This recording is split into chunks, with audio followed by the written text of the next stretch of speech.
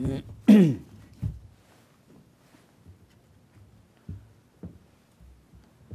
good afternoon, everyone.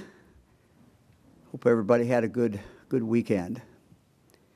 Today I want to talk about where we've been, where we are today, and where we're going in the future in regard to our battle with COVID-19.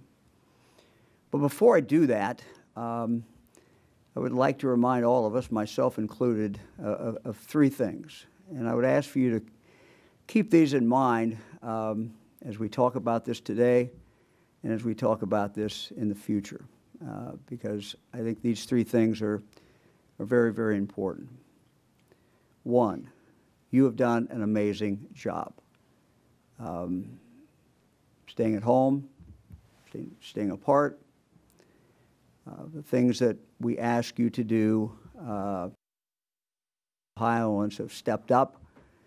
And candidly, we are where we are today, where we can start going back, coming back, start getting the economy moving, start getting people back to work. We are here because of what you have done. It's mattered. You've got the job done. Number two, second fact. The coronavirus is still here. It is just as dangerous as it's ever been. It is still living amongst us. I was thinking about this weekend, and I thought back to when Fran and I were children growing up. Saturday morning, we'd go to catechism, St. Paul Catholic Church in Yellow Springs, and the nuns taught us. And I remember, it's kind of seared in my memory, the nuns talking about the devil, and the devil is roaming the world, searching for souls. I'm not saying that the virus is the devil. I've described it as a monster. But it is searching, and it's searching for bodies. And the way it does it, of course, is going from one body to the other. And many of the things that you have done, you have dramatically slowed this process.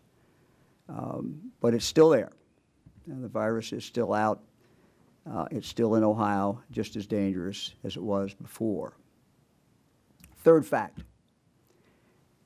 The tools that we have had to slow it down, to break it from going from one person to another, are still the same as they've always been. We actually have a couple of new ones, but the essential ones, the most important ones, are still the same. What are they? Distance, distance, distance. Keeping that distance. Second, washing your hands. Third, the normal sanitation of surfaces and other things. And what I normally call a mask, I don't know if it's a true mask or not, but it's something to cover our face, a face covering. And these are the things that we have used successfully, and these are the things that we're going to have to continue to do as we start moving forward in the economy. I had a conversation, and first of all, I want to thank our business group. We had men and women from bigger companies, mid-sized companies, small companies, and asked them to come together and help us in coming up with the right protocols. And frankly, we've learned from things that have occurred with businesses that were allowed to stay open and some of the things that they have done. Where they've done a really, really good job. But the person who headed that up was Frank Sullivan. And I had a conversation with Frank this morning, had a lot of conversations with him as this has been being put together, something that Lieutenant Governor worked on daily. But Frank said to me, you know, Mike, he says, the idea that we can't do two things at once in Ohio is crazy. We're Ohioans. We can do two things at once. We can get this economy moving back, at the same time continue to protect each other and protect our communities. So Let's talk a little bit about that. And let me start with kind of where we are and what we've accomplished. And I want to talk, as you'll see some of these things I'm going to show you, they directly relate to getting us moving in May and getting us moving forward. So I'm going to start, Eric, if I could, with the COVID-19 statistics that we just got a few minutes ago. And I'll start at cases. As you can see, the total number of cases. But what I always look at is over here to this side. 5-day reported case average. So you go back in 5 days and look at what we've seen. What's that average? So let's start with cases. 5-day reported average, go back 5 days, 442. That was the average for each day. Last 24 hours, 362. So you can see we're going in the right direction, down. Deaths. Deaths are a lagging indicator. And so these are always far behind whatever else is occurring. In the last 24 hours, what was reported is the deaths of 25 of our fellow citizens were reported.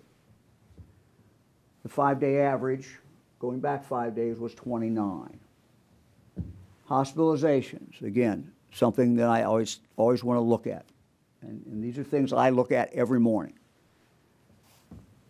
Last 24-hour reported hospitalizations, new ones, 54. 5-day average was 70. Again, that one is going in the right direction.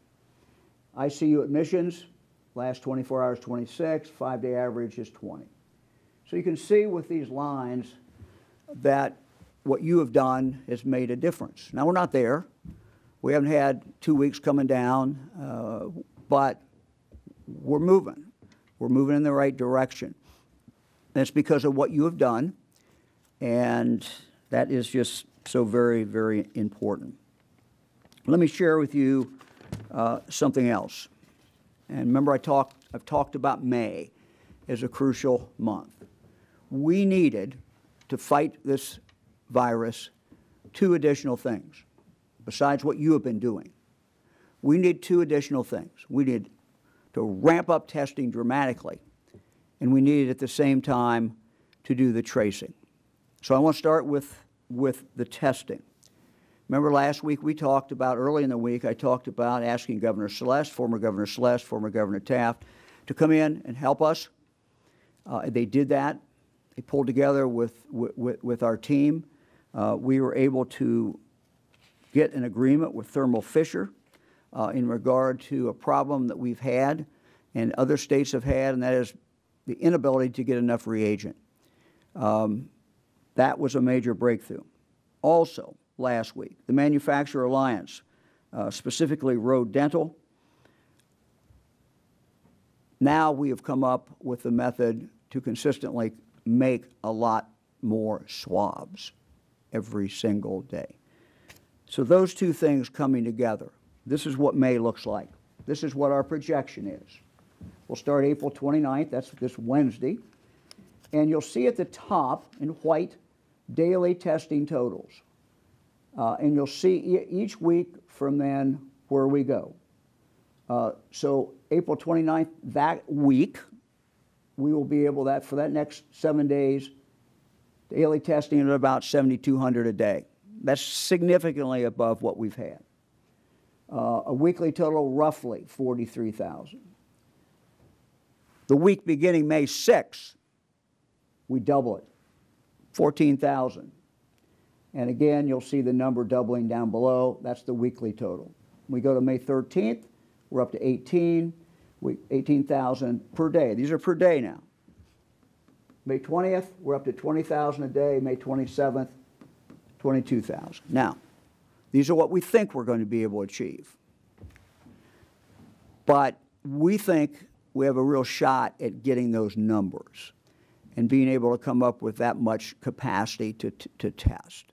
So again, in May, a lot of interesting things are happening, and things that we've been waiting for, things that we've been trying to get going. Last week it kicked in. Let's go to tracing. We talked last week about tracing. Tracing and testing go together. And the tracing, as the doctor explained it last week, is something that health departments have done for years. Nothing new about tracing. Simply trying to break that, separate people, so when someone has it, someone's been exposed to it, then they don't expose someone else. It's kind of basic. And it's, again, something that our 113 health departments know how to do. But the challenge is they've never had this many to do. This is at a scale that we've never seen before. And so, if we're going to move the economy forward, open things up, we've got to be able to do the testing, we've got to do the tracing, and you all have got to continue to do the separation and all the things that you have been doing.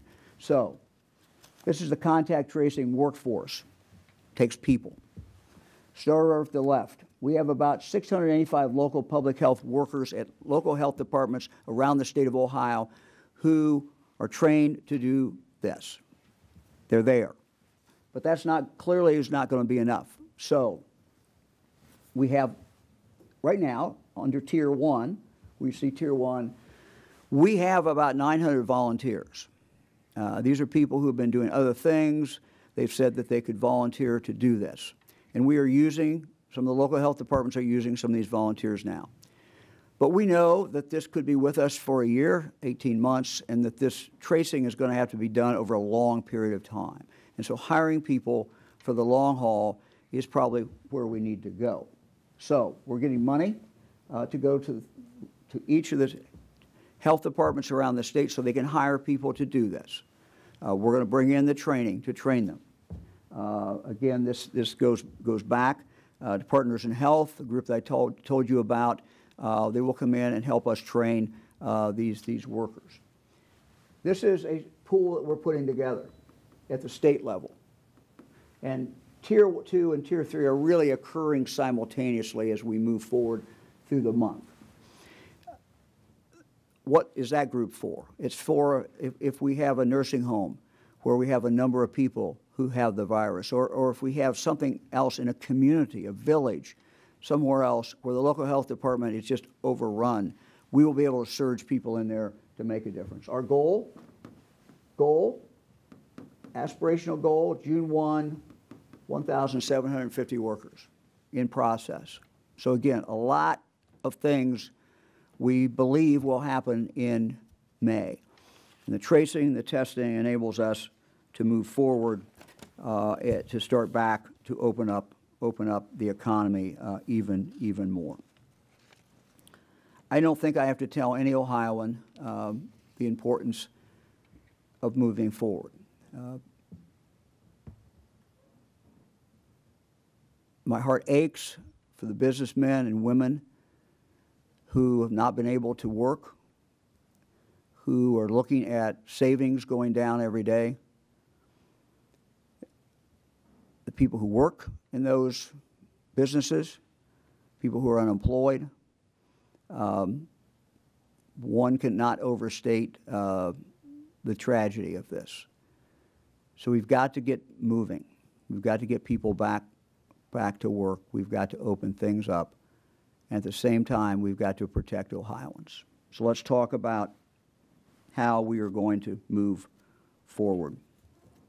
And let me just say, add one more thing, and the Lieutenant Governor the other day did a very, very good job talking about this. There are many health results when the economy goes down, and they're not good. Depression goes up, domestic violence goes up, and I could go on and on. So these are things that are directly related to people's well-being, directly related to their health. The anxiety of not having a paycheck, anxiety of not knowing how you're going to take care of your family. So these are all things that impact people's lives.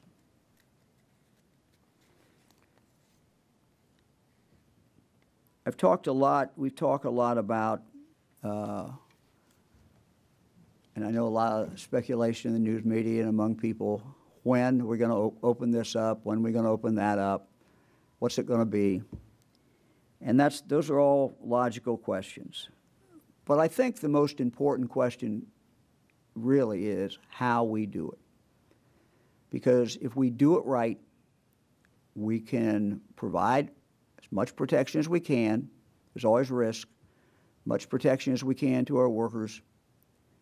Much protection as we can to everyone involved. And so the how is very important. Let me start with our first announcement on May 1. We're going to have a health care opening. I want to talk a little bit about why we had slowed things down at hospitals. On March 17th, Director Acton issued an order in regard to non-essential medical procedures. Why was that order issued? It was issued because we needed to make sure that as the virus continued to spread, that we had enough hospital beds to take care of it, that we had enough personal protection equipment for our first responders, our hospital workers, people in nursing homes, et cetera. And we also wanted to make sure that we were having the social distancing. Well, again, you all have done a great job. The hospitals are not full. We have space. Done a good job of the social distancing. The one area that is still not quite where we want it is personal protection. It's coming. We've stood up more sources in Ohio and other places. We've secured more of this. But it's not exactly where we want it. And that is the thing that we remain concerned about. But we have a team that works on this absolutely every single day to try to secure more of the personal protection equipment. Our order that we're issuing for May 1, all health procedures that can be done that do not require an overnight stay in a hospital, we will be able to move forward with those procedures, operations or procedures. And I would ask you to remember that under the old order, when surgeries were necessary, even if the person stayed overnight, those were still allowed. For example, and this is from the order that was issued before, a threat to the patient's life if surgery or procedure is delayed. Those have always been allowed. 2, a threat of permanent dysfunction of an extremity or organ system or possibly the spread of cancer. Those have certainly been allowed all through this. 3, pain. Someone has significant pain, and there's a procedure that can be done to alleviate that pain. Those have always been allowed. 4, the presence of severe symptoms causing an inability to perform the normal actions of daily life. So those have all been there. So we build upon those and then include any procedure that can be done where the person does not spend the night in the hospital. We also, dentists, veterinarians should also, beginning May 1, be able to be at full steam ahead. So all of this occurs on May 1. The only thing that is left is some elective surgeries, and as we see how we're moving forward and the availability of PPE, we will, when that time is appropriate, open that up as well. But this is a major change. And I know Dr. Acton will talk in a little bit about something that has occurred not as a result of our order, but something that has occurred because people have been afraid. People have been afraid to go to their doctor. People have been afraid to go to the hospital. And so irrespective of these orders that have never blocked that, we have seen, for example, well baby visits have gone down. Many things have gone down. And Dr. Acton is going to talk a little bit about that and the importance of kind of getting back in the game in regard to making sure your children, making sure yourself are having the appointments that you need. I want to move now to May 4th. May 4th, manufacturing, distribution, and construction. That will be opened up. As I said, we've learned a lot from businesses that stayed open. And some of the things that we have provided in this order, we've learned, frankly, from business. But again, it goes back what we're going to require of the companies that open up, and also any company that's already open. When these orders go in on May 4th, this will apply to any manufacturing, any distribution, any construction, whether it was open before or not. Again, what I think people should look at is how we are doing it.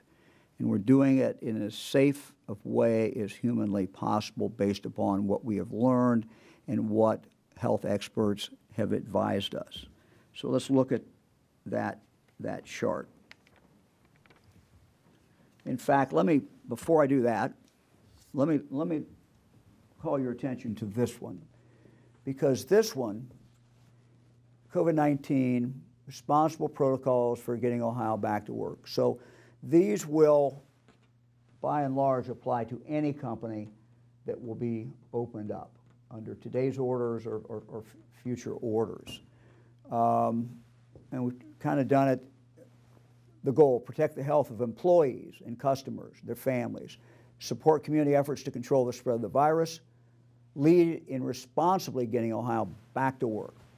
Protocols for all business. One, and we've summarized it in kind of a little quote here, no mask, no work, no service, no exception. So every employee will have to have a facial covering. And again, these don't have to be fancy, but a facial covering is very important. Require face coverings for employees and clients and customers at all times. Two, conduct daily health assessments by employers and employees, self-evaluation to determine if that person is fit for duty. Three, good hygiene at all times, hand washing, social distancing. Four, clean and sanitize workplaces throughout workday and at the close of business. And over here, limit capacity to meet social distancing guidelines. At a minimum, no more than 50% of the fire code. And it says here, use appointment setting where possible to limit congestion. Again, that depends on the nature, obviously, of the business. Take the following actions when a COVID-19 infection is identified. Immediately report employer or customer to the local health department. Work with the local health department to identify potentially exposed individuals to help facilitate appropriate communication, contact tracing, and shut down the shop floor for deep sanitation if possible. So these are kind of the basic principles. Wanted to put it on one page so people could just look at it, see it, pretty easy to understand. So these will all be up on our web page, I believe, by 5 o'clock, 3 o'clock. 3 o'clock, I guess, they'll be up. So they'll be up on our web page, and people can look at them. Now let's go directly to the manufacturing. And again, these are very, very consistent with what was on the more general slide that we just had over here. Let me just say a couple of things. Again, it's basic principles. Distancing. People have to be kept apart. If they can't physically be kept apart, there's got to be a screen, there's got to be something that can protect them. We've seen businesses, manufacturing companies that have been able to do every single one of these requirements. Many companies that are out there today are actually doing. And again, you'll be able to look at these and up on the web page, and any manufacturing company who's looking at that May 4th date, distribution company, construction company will have all of that available. Let me Also, say on May 4th, general offices will be able to be open. This is the chart for that, or it will be in a moment. That's the, and I'll just call attention to several things on here, but to me the most important is companies have found out that many of the members of their office can work from home and be just as efficient. We are asking companies as they go back into their office space to continue to do that as much as humanly possible. Continue to have people work from home. Again, we are all in this together, and what they do is going to allow us to move forward quicker as far as the opening of Ohio. So personnel work from home if at all humanly possible. Let me go now to May 12th. May 12th, consumer, retail, and services. Again, this will be up on the web page. It's pretty simple. It is one page, but maybe call your attention to several things that are in fact up there. One, all employees will wear facial covering. The same thing will be true in regard to customers. So we encourage every Ohioan when you're out in public to wear a facial covering.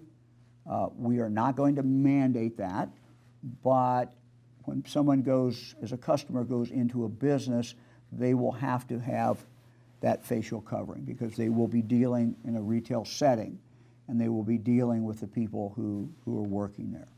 And the thing that we have learned, that Dr. Acton has talked a lot about, and several of the doctors who we've had Skyped in here have talked about, is that really when you put that on, facial covering, you're protecting the other person. And so when two people do that, each one is protecting the other one. It is not a substitute for social distancing, but it is, as Dr. Acton has said, like the Swiss cheese, we just keep layering things on. The more things you do, the more protection that we provide. So this may be a little different, walking in to a store, but all these requirements, of course, will be in place for companies that are already open. For example, the grocery stores that have been allowed to be open. When we get to May 12th, every retail outlet that is open will have to be able to follow these particular protocols. Let me add a couple more things before I turn this over to Lieutenant Governor. The stay-at-home orders will still be in place. Now, obviously, they're modified in that companies that are now open, people who are working the companies obviously will be able to go there and work. The same is true with retail. When the retail is opening up, anybody who wants to go to the retail obviously is going to be able to do that. The gatherings, 10 people gathering ruling or order is going to remain on. So I think you can kind of see what we're trying to do. We're trying to ease out. We're trying to get Ohio back working. We know there's more things to do. We need to see how this works. We need to monitor the numbers. We need to see how our tracing and our testing is going.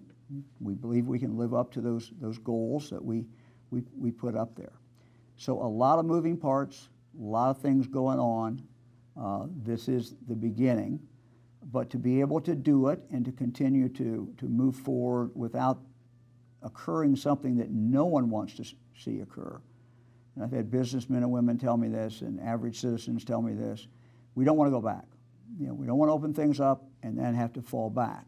We don't want to see a huge spike in hospitalizations. We don't want to see a huge spike in cases.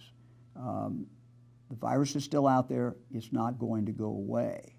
But there are a lot of things we can do to lessen its impact, and we've been doing those, and we just have to continue to do those. At the same time, we're trying to get folks back to work and make that happen. I want to call special attention to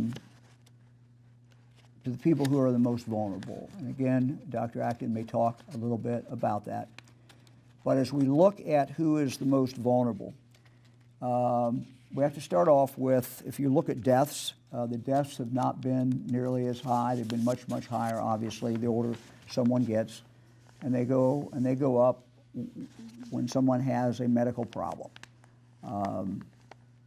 Anybody can get this, it would appear, and anyone can be ill.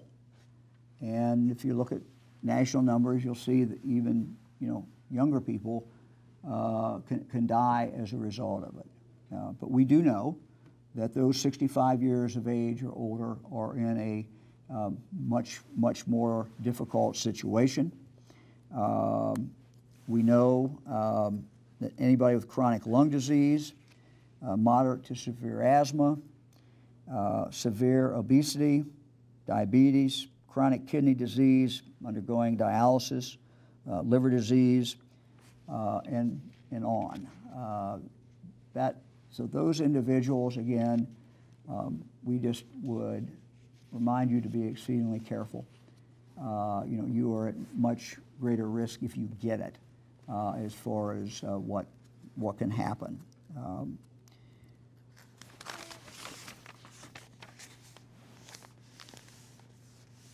So again, let me thank Ohioans. We've gotten this far. We've got a ways to go. These are first steps. First steps in regard to retail, first steps in regard to moving forward with manufacturing, with office, with the medical side. These are things that we've been waiting to do. Because of what you have done, we are now in the position to do them. I know there are other things that all of us want to do. People want to get a haircut, get their hair cut. People want to go back to restaurants. And all those things we're anxious to do as well. But we've got to see how we're doing with these numbers. We've got to watch it for a few weeks. But we've already started conversations. I had conversations Saturday morning with some folks who run restaurants, own restaurants. We've had started conversations with people who cut hair, and those conversations are going to continue, and we're going to get those online as fast as we can. And I'm also aware, certainly, as a grandfather and father, there's a lot of things that we all want to do this summer. There's a lot of things, summer camp and other things that kids want to do, and that adults want to do. We're not quite there yet. We've just got to see how this is going to work. We've got to see how the numbers look. We don't want to go backward. So one step at a time, but I think we were set for May to be a very good month as we move forward with the testing that we have, with the tracing, and with all of you doing what you've been doing. Lieutenant Governor. Thank you very much, Governor. Yes, I know all of those things are already on our list as soon as we leave here today to keep thinking about and figuring out what the best way is to think about them. I know that there will be a lot of questions about the specifics, and we're going to answer all of those questions. I just did want to take a moment, though, to just talk a little bit about the process and the thought process of all the people we talked to, because we've certainly learned a lot since March.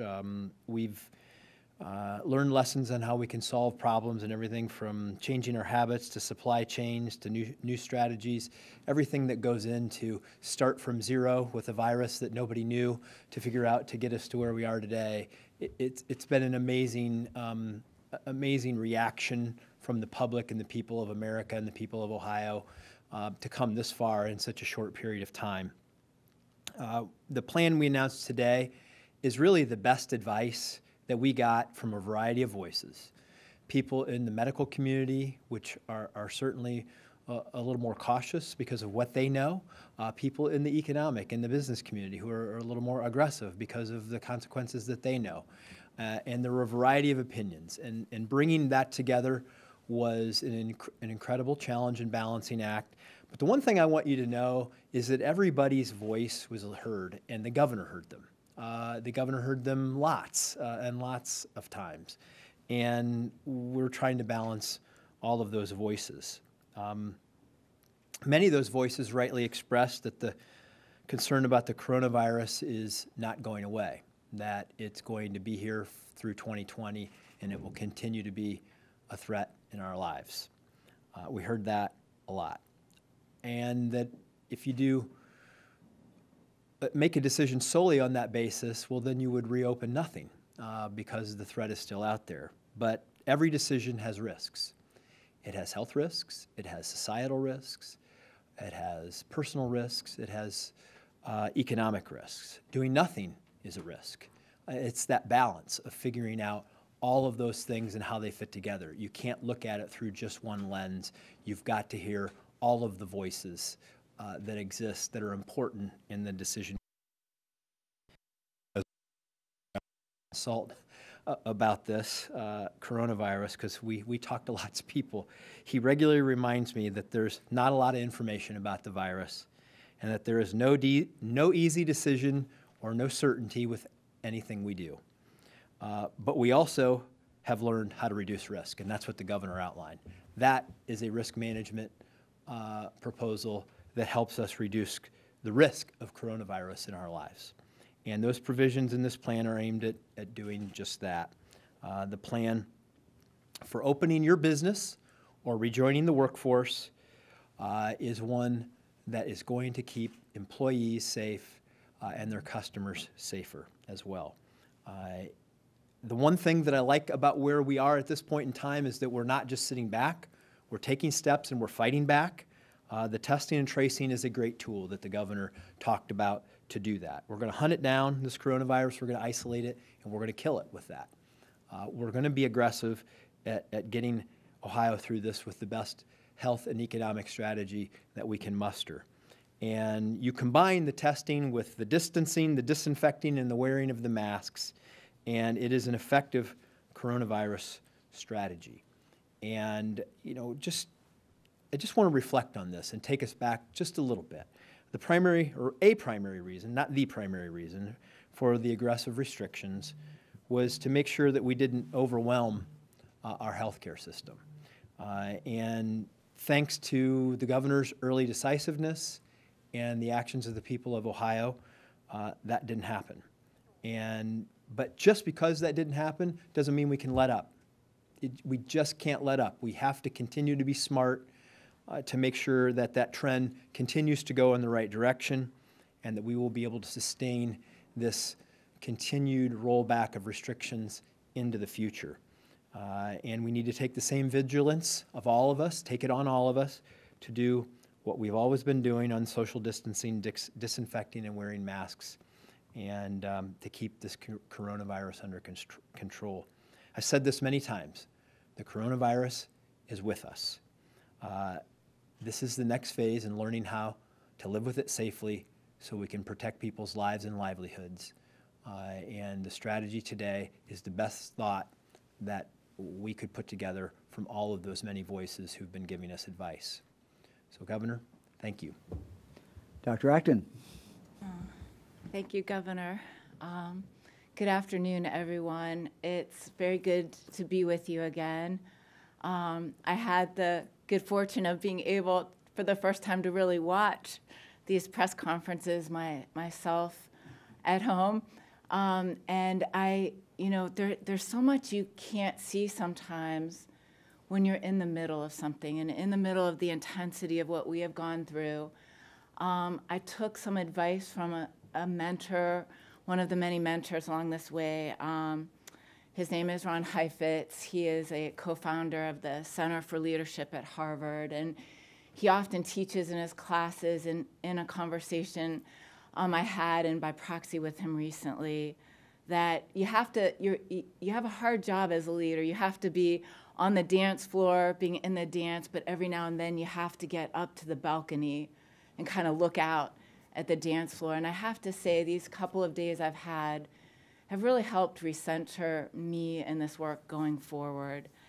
And, as everyone has said here, the real issue we face, the real challenge is this virus. And global pandemics themselves can be very challenging for so many more reasons, not just the virus itself, but the disruption it brings to our lives, to our supply chains, to everything we've sort of known. And it's all of that that can be equally difficult. So we know we sort of climbed a mountain and we plateaued and we're coming down that mountain now. And for those of us who have climbed mountains, we know sometimes that it's actually a little more difficult on that road coming down the mountain. And as the Lieutenant Governor said, there is so much, while we are knowing and learning so much every day, one of the greatest strengths of our team is that they're listeners and they're learners. And at every step of the way, we ask hard questions, and that will go on. That will never stop in this process. But there are so many things we don't know and are still learning, and there's some things we have learned on this journey. One of the things we know is we have to respect the mountain. We have to respect this virus. It will continue to evolve, and we'll continue to navigate it. But I read some remarks by Dr. Fairchild. She's the dean of the College of Public Health that got me thinking about this uncharted territory that we are going to wisely navigate together. But we're entering the next phase. We're entering in this historical experience we're having. This next phase will also be accompanied by stresses and anxieties and excitement about new innovations. New things will take shape as we move forward. We will have successes. We will have occasional setbacks. We will learn from those, and we will have more successes. But it is that journey, going down that mountain and then going over these hills that we know are coming, that we'll do together. It really has to be a collective effort, and it reminded me again of public health. When I became a physician, public health to me was being a pediatrician and helping an individual patient. The field of public health is about knowing all of us, and all of us are that individual patient. Each and every one of us are well-being. But what public health taught me was about the collective, how it takes all segments of society to ensure health, from nonprofits to businesses to government to what we do as individuals. And I mentioned once before the socio-ecologic model, which means that in public health, I think about you as individual well-being and all your behaviors, your genetic, those vulnerabilities that some of us have that the governor mentioned, whether we have predispositions or we're more older and more at risk, or we have other diseases as we're learning with this virus. But then I have to think about you in the context of your relationships and your family and your school and places you meet up together. Then I think of it in terms of the next layer, circle out, which is the institutions we all are, where we work, live, play, and making sure, as Dr. Ware showed you, that you're in healthy environments. Occupational health is part of health for that very reason. And all of that is then another layer out, are all the ways we build through our institutions and our policies that surround that. So your health and well-being is never a zero-sum game. It's never your individual health pitted against where you work. It's never just your health versus where you do your faith. It's all you. It's all you in the life you lead. And so for me, public health really is about all of those things collectively. And to move forward, we are all going to have to continue to be our best selves. Whether it's ourself as a parent and what we're doing with our kids, ourself as that school teacher, ourself as that business owner. The way Ohio is going to be strong is all of us continuing to be our best selves together. I believe we are going to do, just as we attacked this first phase, I believe all of us in Ohio are going to do this next phase together with all that same spirit. It's essential that we do this all together, and we will balance all of this together. And most importantly, our communities will lead in this. And again, we will continue to help, listen to you, and help you along this journey. Thank you. Okay, questions? I just saw the press corps moving mass there. Or mask, sorry.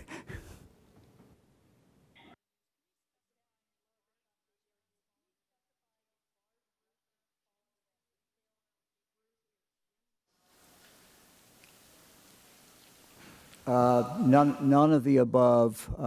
Look, I talked about restaurants as we move forward, hair salons as we move forward.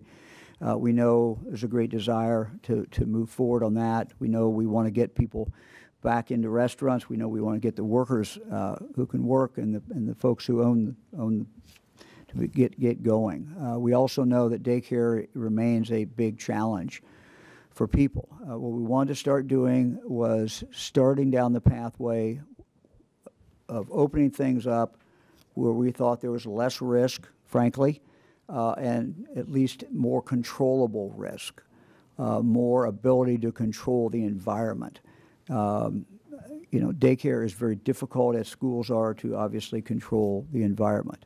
Doesn't mean it's not necessary, doesn't mean it's not very, very important, and I understand what families are going through, but we want to start down the pathway that is the things that are the easiest to control.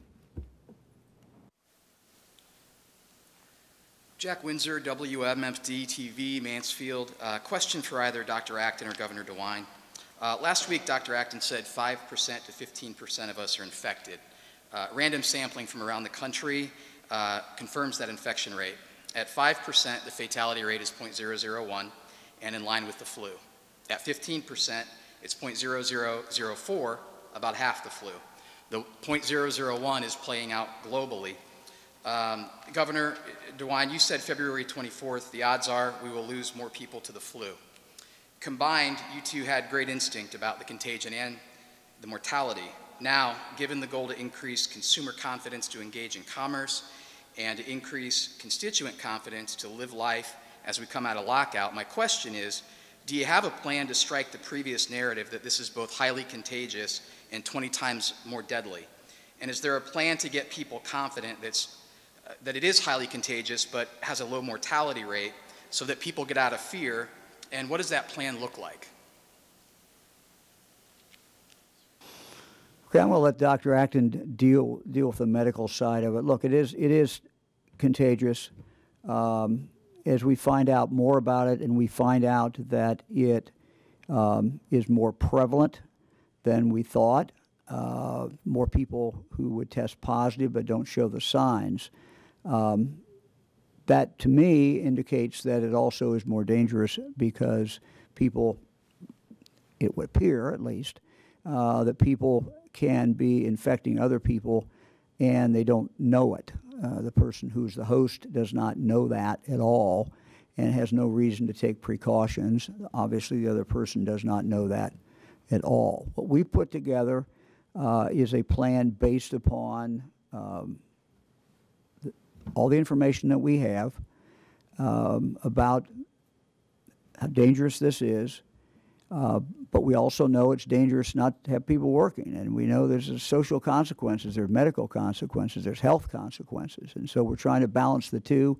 We think we've come up with a plan in May that starts us back pretty hard at it, and the plan would be, as long as we're not seeing numbers that are horribly alarming, very alarming, we will continue down that pathway. But we are still losing, as you saw.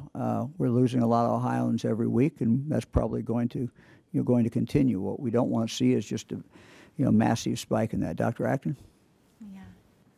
Well, thank you for the question. And I think one thing that is important for us to remember is at each step of the way, we're going to learn more and more about this virus. So what was known, say, on March 10th, and what we knew in each time we say something or make a decision is in the context of that date.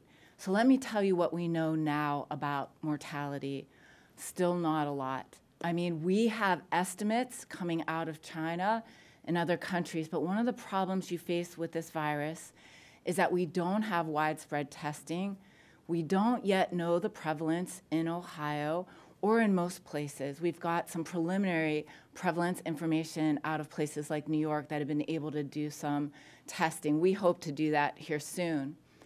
And the numerator and the denominator of this will continue to change as we can test more people. Deaths and spread. So our country is still very early in this pandemic relatively to other countries, so we look to what other countries see. And those actual fatality rates will take months, if not years, to fully understand that data, because we will learn more and more about deaths that were attributed, deaths that have happened that weren't yet attributed, like we saw in California, where in autopsy they found the virus in early parts of this year, but that person was never diagnosed as dying from COVID. So for now, we don't know that. We know it's very infectious. We continue to know it's very deadly. I'd have to say some of those percentages were not correct in that last statement, but I think we'll know fully the mortality. We should also talk, we'll be learning more about the morbidity and the long-term effects on people getting sick, the people who don't die, but the long-term effects on our health. So all that is something we're yet to learn. Hi, everyone. This is Molly Martinez with Spectrum News. Governor, you mentioned that dentists would be on that May 1st rollout, and they're sort of the first wave of people going back to work. But within the dental community, I've heard a lot that back in March, when we were all hands on deck and everybody who had PPE had to donate it, dentists were a part of that group, and they haven't been able to replenish their PPE, and they feel very vulnerable going back to work, not having those protections, and also working in a heightened, dangerous environment with aerosols and with people just open mouth. So what would you say to them? We will certainly try to help them with the PPE. The choice about going back with the assuming they have PPE, that choice to go back is certainly theirs, and it's not a requirement that anybody go back. I understand that if someone would not want to do that, but again, with the PPE, they can make the decision to move forward. What we're faced with, is when you have, particularly in regard to the hospitals as well, people were deferring health care, and sometimes they were deferring health care not because of the order, but because they were afraid. And I understand the fear. But the hospitals are working very hard. Doctors are working very hard to protect that person when they come in. And so I think while I understand the fear, there's also a problem of people deferring their health care very long, and particularly with things like mammograms and other things that should be done whenever they're supposed to be done. And you can defer them, I guess, a little bit, but you wouldn't want to defer these things very long. So it's something that, when we looked at this and see what we could do in this area, was something that we felt that we can open back up. Obviously, it becomes an individual choice between the doctor and the patient. Governor DeWine, hello. It's Todd Dykes from WLWT TV in Cincinnati. Good to see you all today. You talk about having testing capacity by the end of May at 27,000 tests a day, with a state that has a population of 11 million. How do you explain to Ohioans that would be enough test? Is that enough testing capacity at that point going forward, or do you still want to achieve a much higher number than that? Well, that's really not the entire testing, because it does not include private labs. And as long as private labs can test and get results back quickly, they can rock and roll and do whatever. You're also seeing some pharmacies that are contracting with other folks to do testing. So I would expect testing to be more robust than what we saw there. What we were trying to come up with is what the number is that we were going to be able to do with the 8 hospitals around the state, where we were trying to drive the 2 things: one, contact the testing that goes along with the contacts, vice versa, as well as going in and being concerned and testing in nursing homes, for example, and other congregate care facilities, and going in and sampling those and doing that so that we could get some feel for what is going on. And so the numbers that we see are what that we put up on the board are what we think, and we think that will coincide with what we are able to do in regard to tracing. And with both of them up, we'll have the ability to limit exposure, which is what we're trying to do. Limit the people who pick up this virus. Hi, Governor. Kevin Landers, WBNS 10 TV. When you woke up this morning, how confident were you that this plan that you outlined today would not backfire? And for Dr. Acton, do you think that the stay-at-home order in any way conflicts with your own medical advice you gave earlier about 14 days of seeing cases decrease? Thank you. Well, I'll go first, and then Dr. Acton can go. As Lieutenant Governor indicated, we're pretty good listeners. I think all the members of the General Assembly have my cell phone and my email, and so I've heard from a lot of them. But I've also heard from just average citizens. And so, we've consulted a lot of doctors, we've consulted a lot of different experts, but ultimately the decision is my decision, and I take full responsibility for the decision. With any decision, there is risk. Whatever we did today was a risk. Doing nothing is a risk. Doing nothing and let the status quo continue is a risk. And if we'd done that, the big risk, of course, is our economy continues to go down, and all the bad things that go with that, all the social indicators and medical indicators that go the wrong way, that has to be factored in. So when you make a decision like this, there's no easy decision. You try to balance all the things. What we had going on, fortunately, is number one, Ohioans doing a magnificent job. They got us here. Number two, we now have the testing. Number three, we now have the tracing that's being ramped up in May. So it seemed the time that we could start down the pathway. We will be criticized from some people who say we shouldn't have opened up at all. We'll be criticized from other people who understandably, and they're both understandable opinions, but other people who would say, some will say we shouldn't have opened up at all. Some would say we didn't open up enough. And I understand that. To the best of my ability, I think we've found the sweet spot. I think we've found the spot that is most likely to cause less damage, more likely to cause good. But it's a risk, and I fully understand the risk.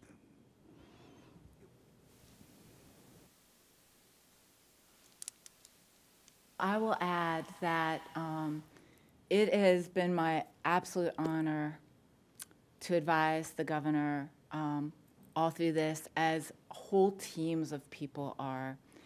And what we have to remember here is that the entire country is trying to figure this out the exact way. And prior to this, there was no roadmap.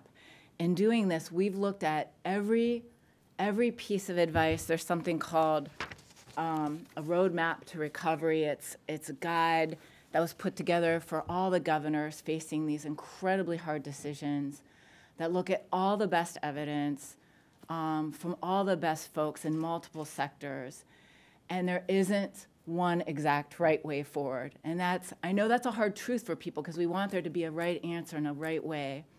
And that's why I have always advised the governor to weigh all of these things, which he is. And I can't tell you enough, when you're an ordinary person, as I was a year and something ago, you just can't imagine how much has to go into this. And it just, again, it makes you humble, and it gives me great pleasure to serve someone who has to make the hard decisions.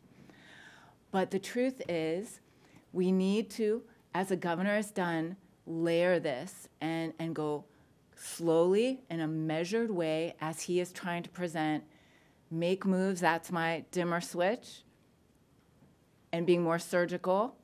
And then we'll learn from that, as will the entire country and world, and we'll make adjustments. We'll have to do audibles. We do all your planning for the game, but you get up to the line and you're going to see what plays out, and the governor will continue to make those decisions and lead us through. And so we'll do that layer by layer. We have better and better data all the time that we'll use to measure it. We'll work harder on testing, harder on PPE. We'll build up our contact tracing, and we'll do all those things, not one thing, but all of it to the very best of our ability all at once. And we'll rely on you at home, because we've been saying stay at home. I've been thinking a lot about healthy at home, because we still want to limit our movement. We still want to stay 6 feet apart. We still want to selectively go out and do those errands. All those things will continue to matter and add up. And as we add more and more essentialness to our lives and we try more and more things, we still have to keep doing that together. That's our individual role. And each business person, we've been giving the best advice we can to businesses about how to do it. And I see them all rising to the wanting to do that well. And it will take all of us doing this and walking this journey step by step together. So I hope that we realize this is a journey, and we're on the next stage of it. Thank you. Hello, this is Ben Garbrick with ABC6 and Fox 28. Governor, I wonder if you could elaborate on some of the businesses which will not be reopening right away, like gyms and restaurants. Can you give us a sense for, if everything goes according to plan and we do not see a spike in cases, how quickly might some of those businesses start to reopen? How large of a sample size of data do you need? Are we talking weeks, potentially months?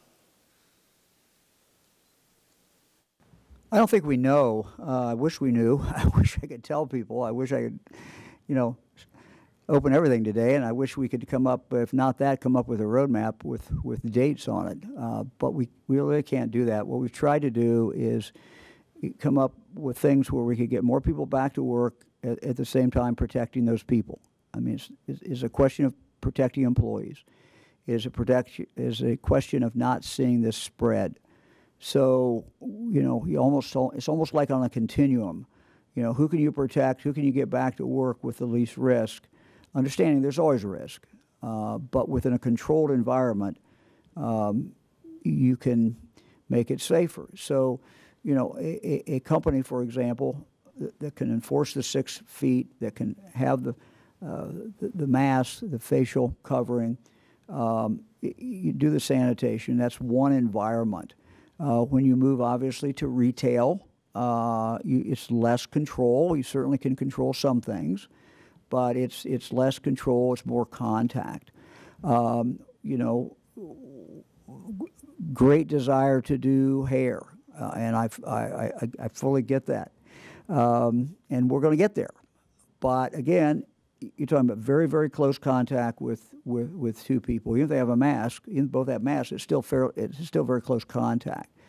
When you talk about gyms, again, a lot of people together becomes a group of people. So you can just kind of walk through each one of those, and it's not I don't think it's an exact science, but when you talk to the people who study this, how things get spread, they can kind of give you a continuum. And so we really started over here with things that we can control.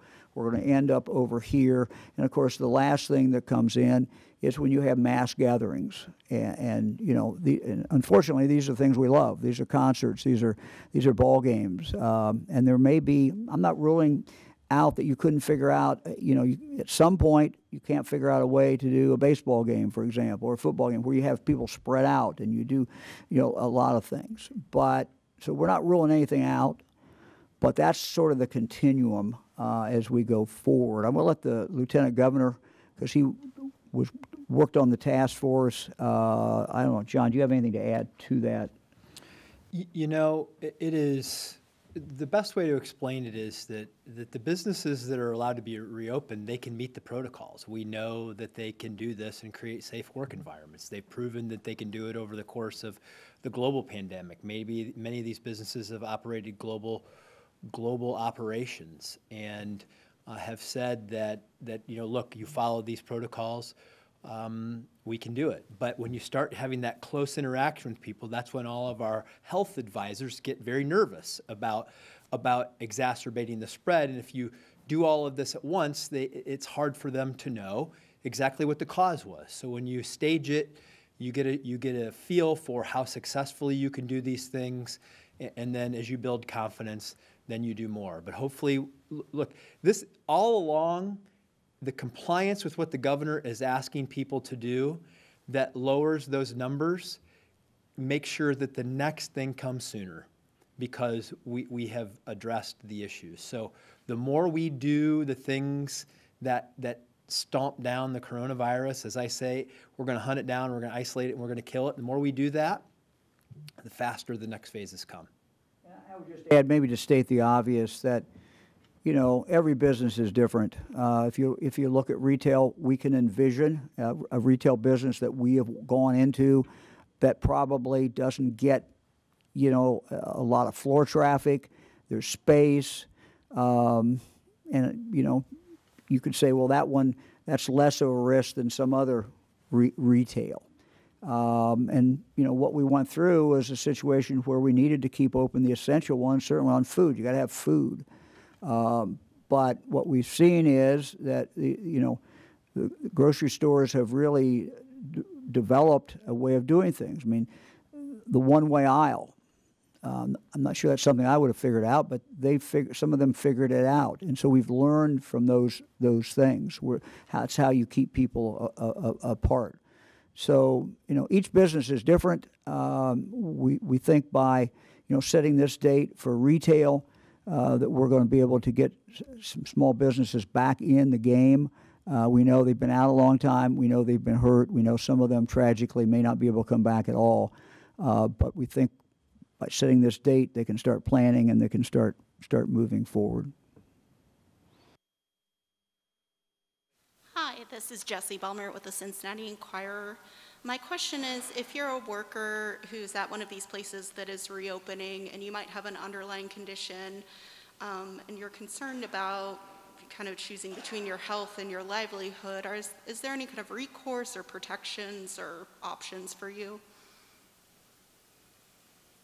Well, first of all, we would hope that the employer, if at all possible, would try to make arrangements for that valued employee who, for maybe the next year, we don't know how long, but for a period of time that won't last forever, is at a higher risk than some of the other employees. And so we would hope that some of this gets worked out. We know that things don't always get worked out, but we would hope that that would be the first thing that could take place. But yeah, these are. Will there be difficult decisions? I'm sure there will be some difficult decisions. I could add something to that. I know that the White House guidelines call for a phased-in return for work, and they talk about accommodating vulnerable individuals as part of the third phase. And so we're encouraging, and this is what the business folks who are a part of this. We want to encourage people, businesses, to make sure that the environment's comfortable for their employees. That's why we have all these safety standards. And we also know that if you furloughed a lot of people, just because we announce that you can reopen, it's not going to just flip a light switch and everybody's going to have jobs, because you got to build a customer base. You got to build a market for your products, and that's going to take time and products and services. And so we encourage employers to phase individuals who may have health issues or are in those vulnerable populations, to phase them in last after we know that this is working, that we're defeating coronavirus, and we can create an even safer environment for them. So I think businesses we're just asking them to keep that in mind as they're making these hiring decisions. Adrienne Robbins, NBC4, and my question's for the Lieutenant Governor.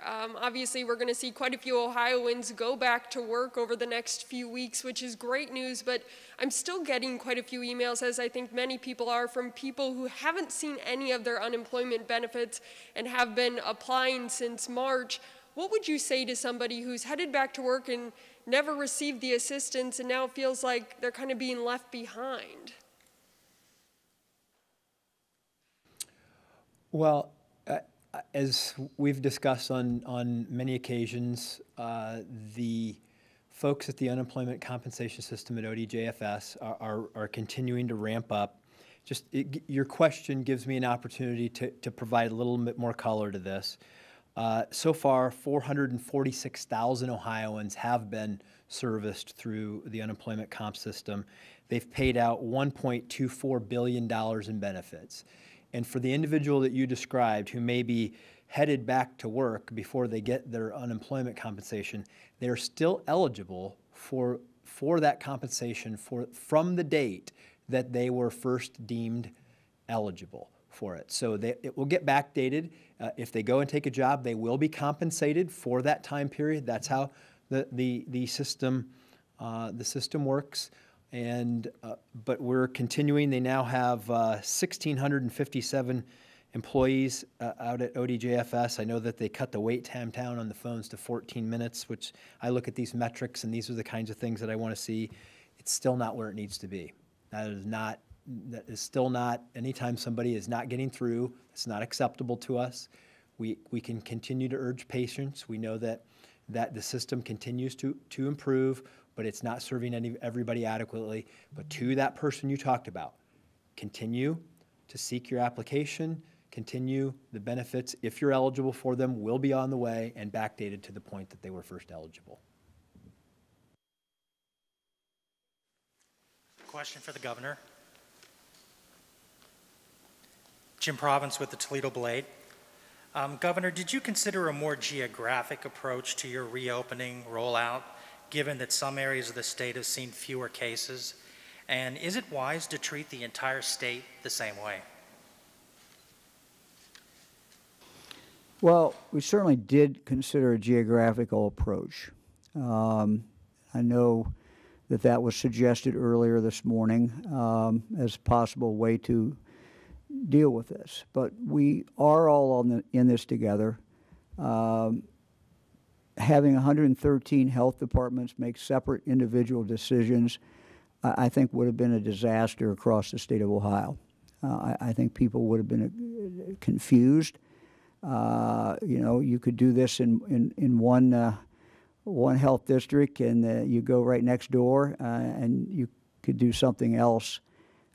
So while I'm a great believer in local control, I've consulted a lot with mayors. I've consulted with other local officials throughout this process. I am going to continue to do that. I've talked with legislators a lot, and I understand. Like I said, I'm a big believer in local control, but the thought of having 113 different decisions made on every issue as we go across the state of Ohio just does not make any sense. And so if you were doing one thing in one district and then somebody lives 2 miles over in another one, them going and doing that in one area, it would be total confusion, and it would cause a lot of people to be moving around. So I just don't think it would work. John and I've talked about this. We've talked about how to do this and what possibility. Yeah, we've heard those voices. Jim, I grew up in Northwest Ohio. If you have one standard in one of the surrounding counties and a different one in Lucas County, where Toledo is, you're just going to have people from one county going to the next county. And I think I'll turn to let Dr. Acton address this. That's the exact opposite of what we want to see happen, because then you're starting to mix populations and you can't isolate the coronavirus, which is the whole concept behind testing. Dr. Acton? Yeah, this has been a very good question that we've discussed amongst my peers, and you'll see this discussion rising, and I think it's a matter of timing. I think we can see now that we're so interrelated, an outbreak anywhere affects somewhere else, and so we have to look at this globally, because when you think about travel as we move forward, that will be an issue, and we can't avoid that. We need certain things to be national, then we're going to have to look at it as states. And eventually, as we have a better understanding, right now we don't really know exactly how many cases we have or what's really going on at the local level, but we're going to try hard to study it, because I think there is a time in the future where there will be more regional approaches, but we're just not there yet. I want to say, too, that, you know, it's really important that we remember, you know, I want it to be clear that health isn't nervous. We are not afraid. We are more determined than ever. And I say this meaning that every advice we give is going to be based on the best and available science at the time that we have. And we're very determined. I can tell you that local health departments are doubling down. The governor was on the call with them today.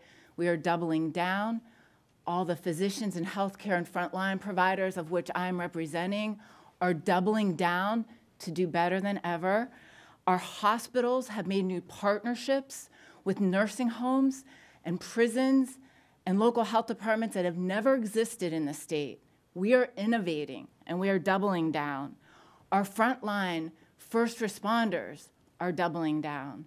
So I just want people to know that, you know, we will do this wisely, responsibly, and we'll double down our efforts. And when we make these choices we make, to go slow, to go fast, that is the best way to ensure our economy gets going and stays. So thank you. I want to return to the Lieutenant Governor on a different subject, John. Yeah, I know that I got a couple of texts here from people asking about masks and what the governor is asking people to do with regard to masks.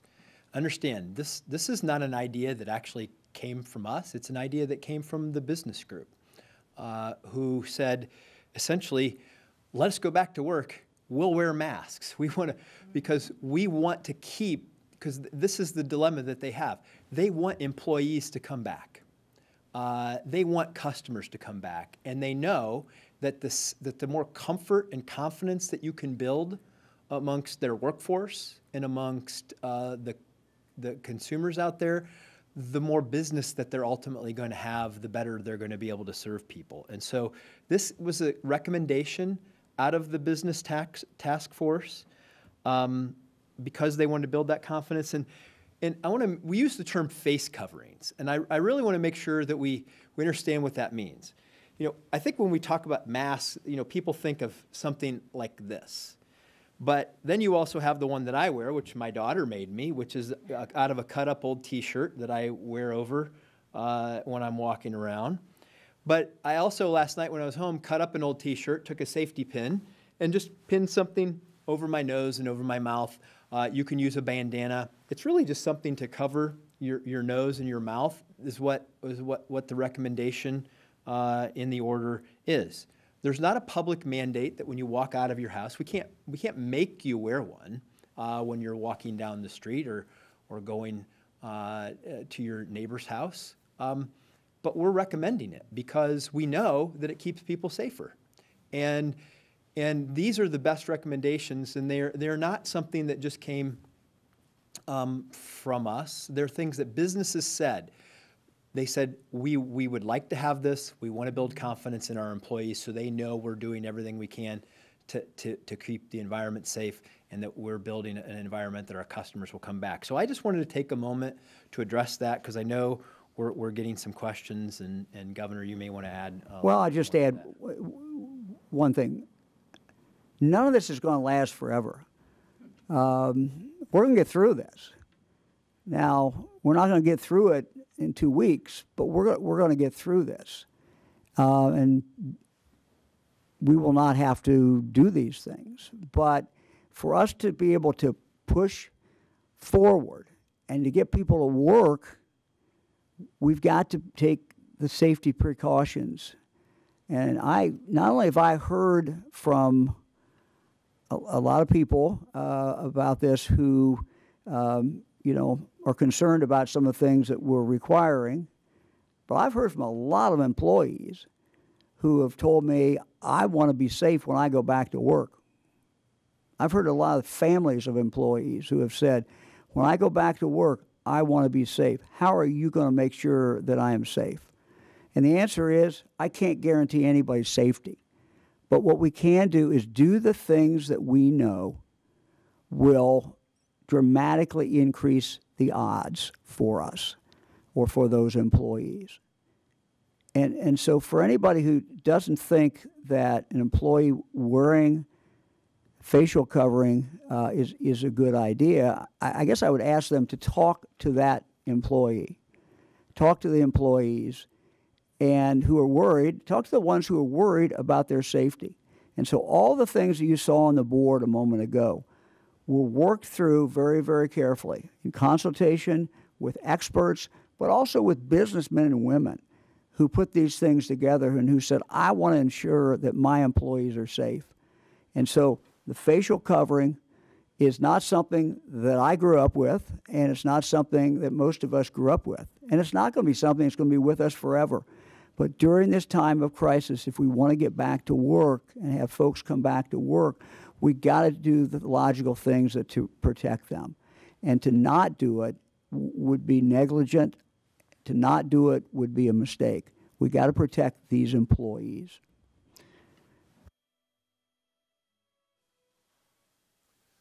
Good afternoon, Ben Schwartz with WCPO in Cincinnati. Governor DeWine, we have been getting a lot of questions sent in from parents of young children wondering what their summers are going to look like.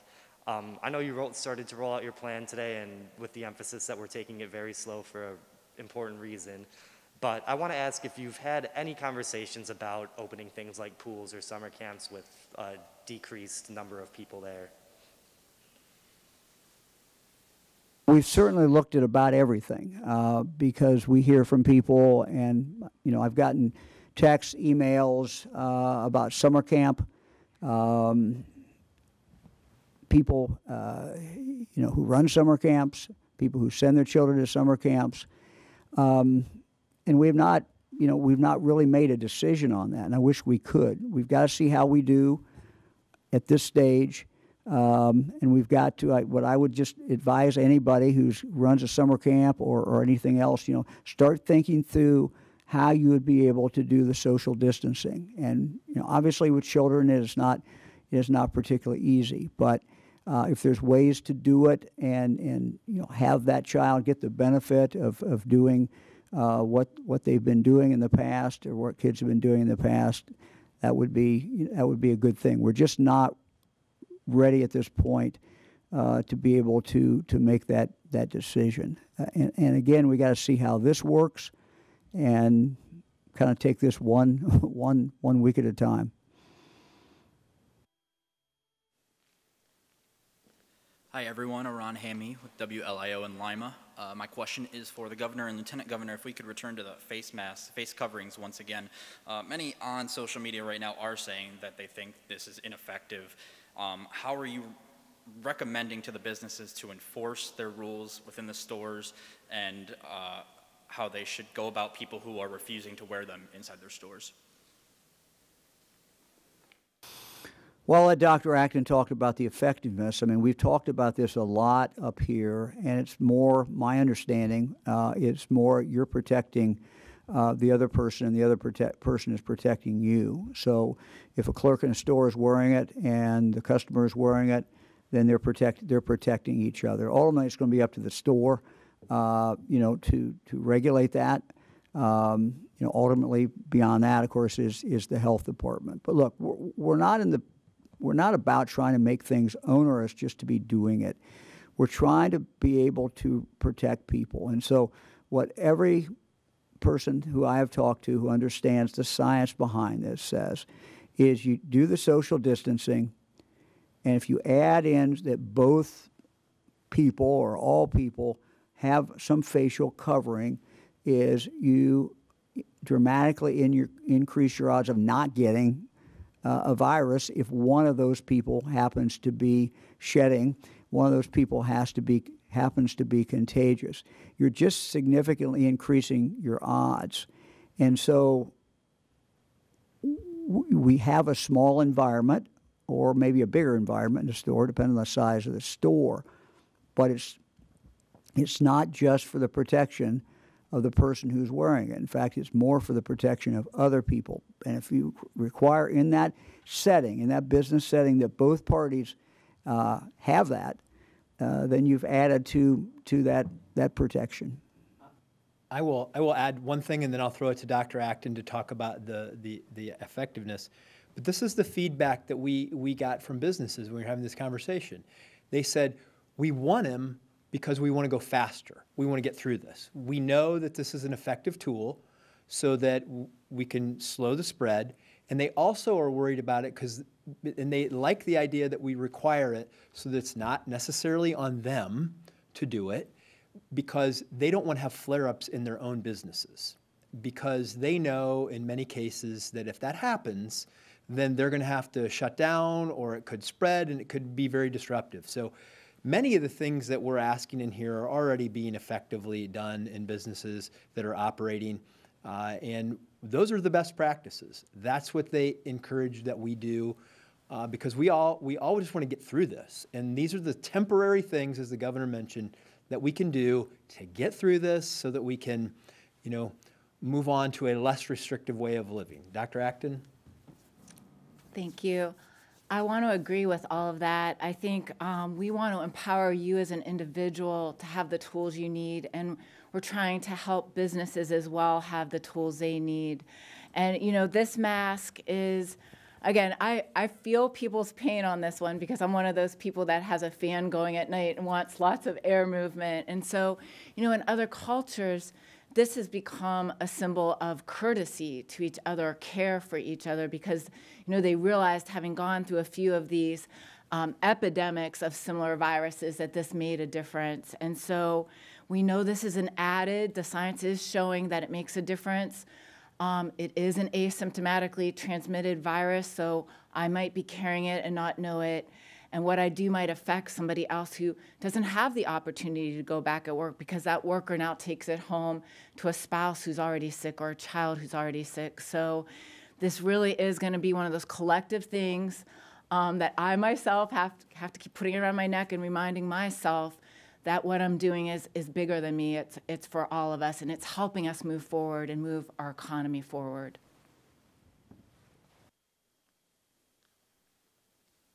Good afternoon, Noah Blundo with Hannah News Service. I have a question about the contact tracing workforce. First, the numbers you specified, were those in addition to the local health workers and volunteers, or inclusive of them? And then what kind of clinical skills and language skills and other skills does someone need to be able to be part of this workforce? I'll start. My understanding is that the 1,750 is the total, which would include what health departments already have. Health departments, as you know, do this every day. They just don't do it in its biggest scale. So we'll add to that. They will hire more people. We will have some people to surge in, and so that's where the 1,750 will come from. As far as the skill set, I think it's important that the people who are hired have the ability to communicate with the communities that are impacted. So if there's a language situation, if a community has a number of languages spoken, then the health department would certainly want, and we would want people who could speak those languages if possible. We would, one of the things that Partners in Health has learned around the world is that when you get a local health worker, the most important thing is that someone that can relate to the person that they're talking to, the person that they're interviewing. Now, most of these will be over the phone. Not all of them will be over the phone, but most interviews will be over the phone. But just the ability to relate to that person, to be able to help them, to guide them, and also to find out from them, who they may have been in contact with. So those are some of the skill sets that I think our local health departments will be looking for, and that certainly we will be looking for as we hire people to surge in when we have hot spots in one community or another. Dr. Acton, anything to? I would just add that this sort of disease investigation is something that is going on all the time for all sorts of infectious diseases, from TB to measles outbreaks. And so our local health departments are very skilled at this.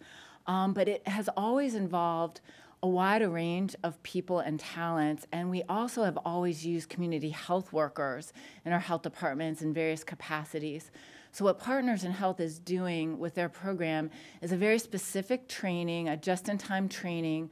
We can help folks expand that workforce, but be very specifically able to take that skill set, but meet people where they're at and be, again, a trusted person to talk to. I can tell you that my experience of this field over 30-some years is that people love talking to someone. They love knowing maybe that they were at risk or had been exposed, and they love the help in what to do next.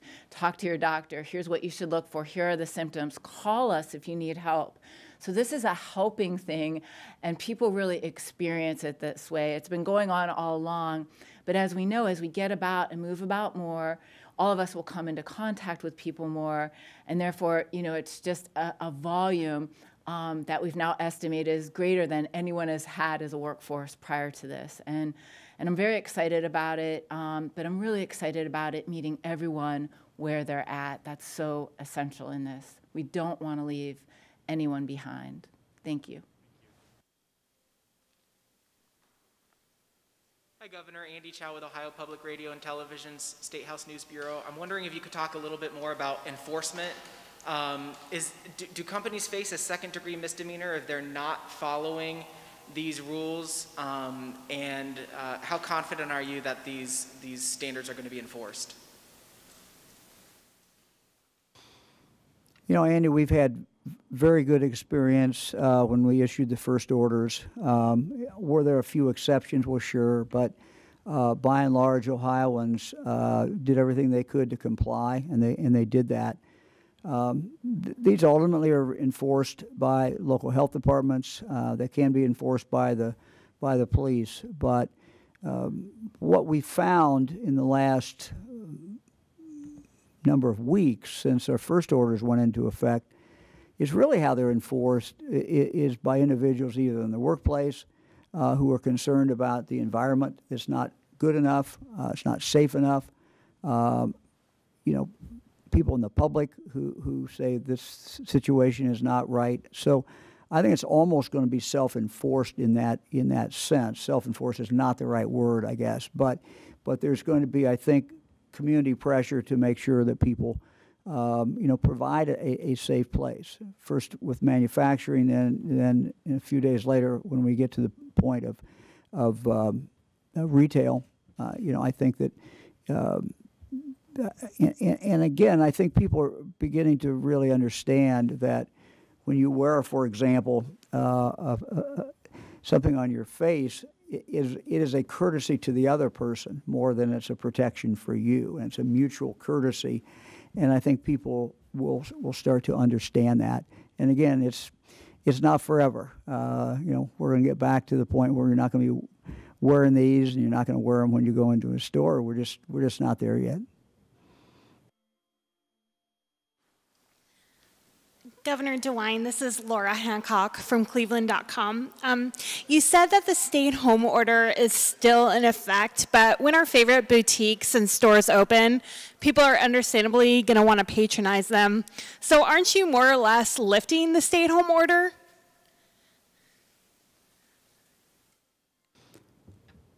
Well, I think that, you know, if you look at what we're really asking people to do, we're asking them to do pretty much what they've been doing. Be reasonable, be rational.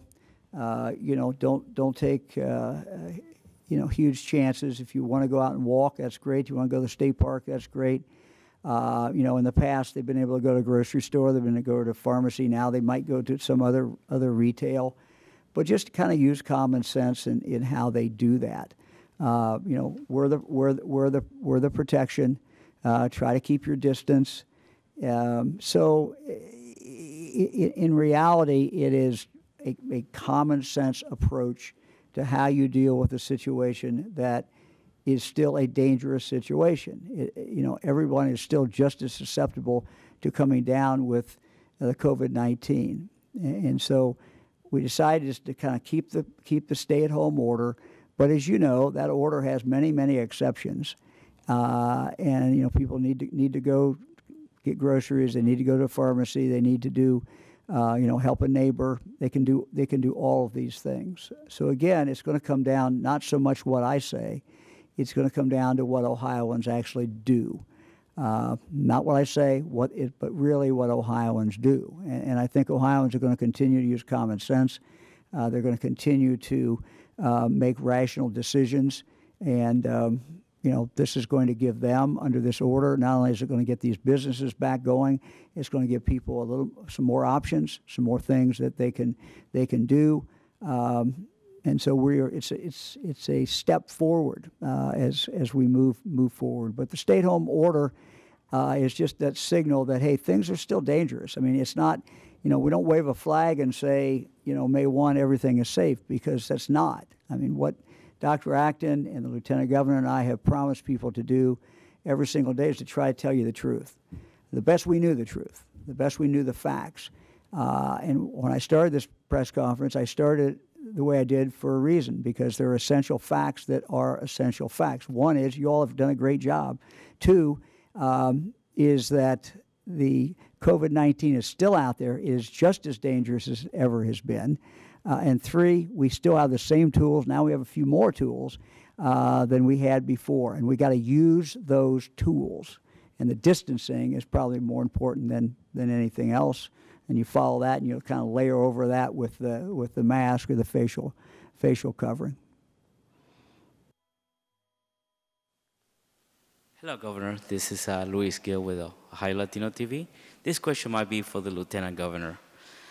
The questions, the May 1st comes and new business start opening, and the employee already receiving benefits, unemployment benefits. Now going back to work, it gets ill with the coronavirus in a few days. Would this person will allow to reapply for unemployment? And that person will self-quarantine. Okay, I'm not sure I heard your question correctly. I'll try. I think what I heard is that you're saying, you know, if somebody goes to work on May 1, could they still be eligible for the benefits that they didn't receive earlier? Is that correct? No, if they go back to work and they get ill through going at work, and then... Yes. If they go back to work and they get ill, that's been the policy all along, and the policy will maintain that if your employer sends you home and you don't have a sick leave policy or benefits, which I believe most employers can and should provide you in those cases, because the reason is they shouldn't want you at work. If you get ill, your employer shouldn't want you at work. They should want you to go home immediately. As a matter of fact, they're required to do that under the order, to get you out of there, to get you home, to get you medical care if that's the place they need to go. And under our order, you would be, if that was going to be a sustained period and you didn't have benefits through your employer, you could apply for unemployment compensation benefits until you got well. And so, you know, those are the rules as they are now. Those rules won't change as we go forward. Sir. Good afternoon, Governor. Randy Ludlow with the Columbus Dispatch. A couple of things. You face a lot of pressure to reopen more and more quickly than what you authorized today, including some of your Republicans saying, reopen everything Friday. How easy was it to hold out against that pressure? And what's the rationale of waiting 2 more weeks to open retail? Well, the rationale for waiting 2 more weeks is we're layering it in.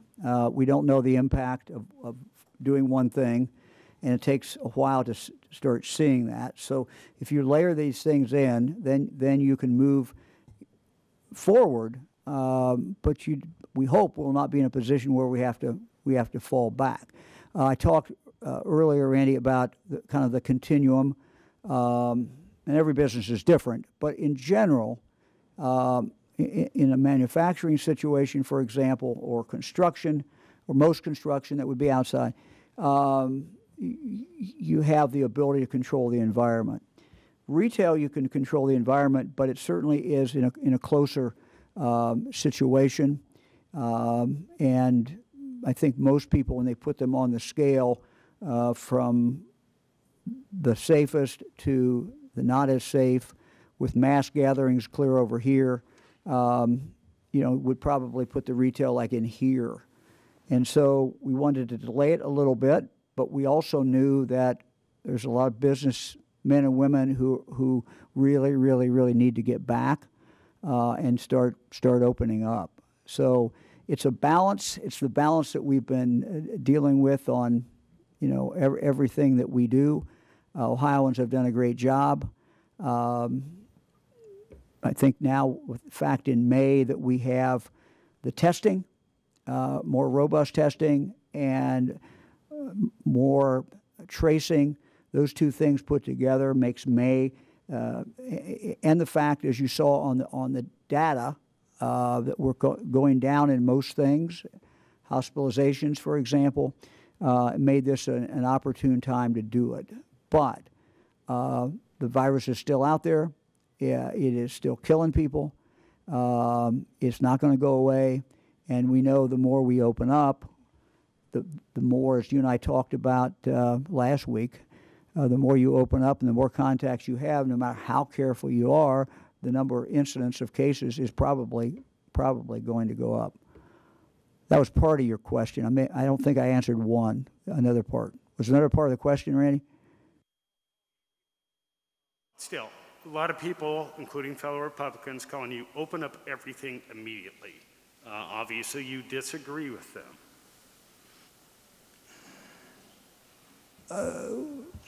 Look, these are a balance.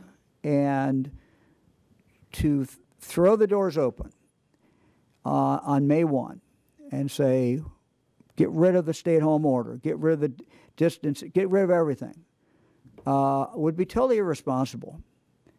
I have an obligation as governor of this state to do two things right now and work every day. Get people back to work and keep them safe. That would not be consistent with keeping people safe. There is nothing that has really changed other than Ohioans have done a bang-up job. But if Ohioans go back to business as usual, this thing is going to go straight back up. And the curve's going to go straight back up. We're going to have more Ohioans die. And so I'm not going to do that. I'm trying to balance the harm from the economy, understanding also that for business to really come back, people have to feel safe. And so Ohioans have to feel safe. That means employees have to feel safe. That means customers have to feel safe. The way we are doing this today is the best guarantee that we can have that Ohioans will feel safe, that they can start back into retail, go into the stores, that there's protections there in place for them, and that they can go back to work, and that their employer has got rules, regulations, standards that really has been put forward by the business community, but the best practices that we know of so they can go back to work. That's how we get Ohioans back to work. As my friend Frank Sullivan told me a couple hours ago when I was talking to him on the phone, he says, this idea that getting people back to work and opposed to each other, he says, that's crazy. He said, we can walk and chew gum at the same time. We can do these things. And I'm convinced Ohioans are. I have confidence in Ohioans. I'm optimistic about our future. But I'm not going to be reckless about it either. That's the last question for today. Hey, wow. All right.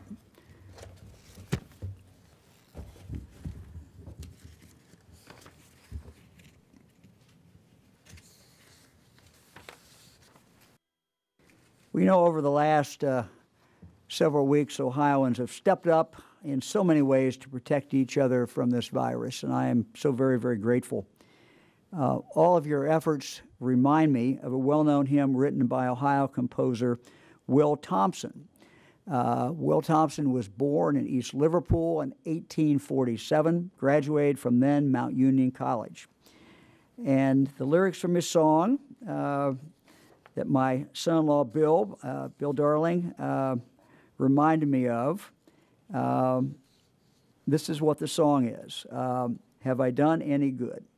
I think those lyrics capture really the soul of Ohio and how Ohioans are always there to help others in need. Let me read just a little bit from these lyrics. Have I done any good, and I won't sing it. Have I done any good in the world today? Have I helped anyone in need? Have I cheered up the sad and made someone feel glad? If not, I have failed indeed. Has anyone's burden been lighter today because I was willing to share? Have the sick and the weary been helped on their way? Have they been helped when they needed my help? Was I there? There are chances for work all around just now, opportunities right in our way. Do not let them pass by saying, sometime I'll try, but go and do something today.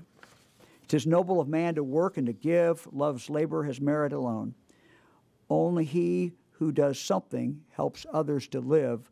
To God each good work will be known. Then wake up and do something more. Then dream of your mansion above. Doing good is a pleasure, a joy beyond measure, a blessing of duty and love.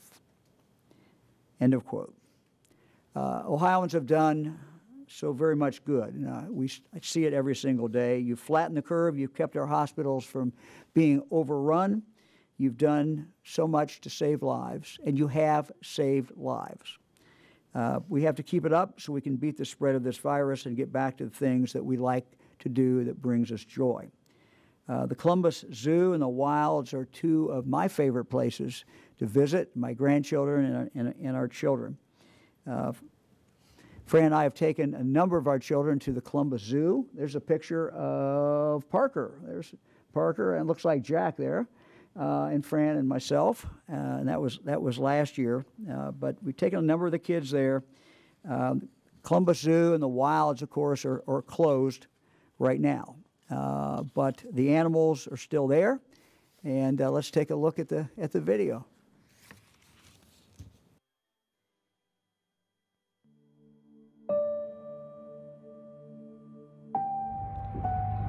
Today, our entrance is closed. Our paths empty. And our public spaces quiet.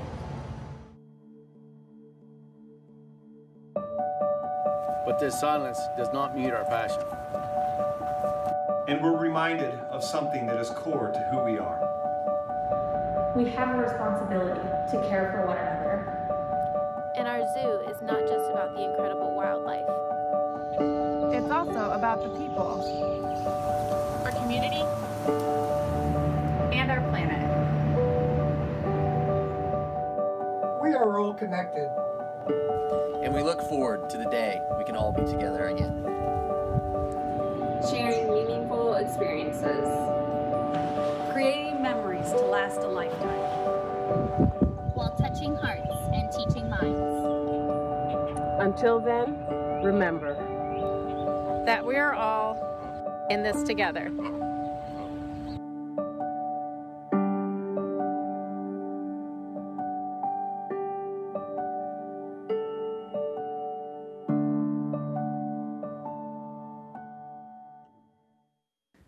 We are all in this together. Thank you all for what you have done so far as we continue on this journey.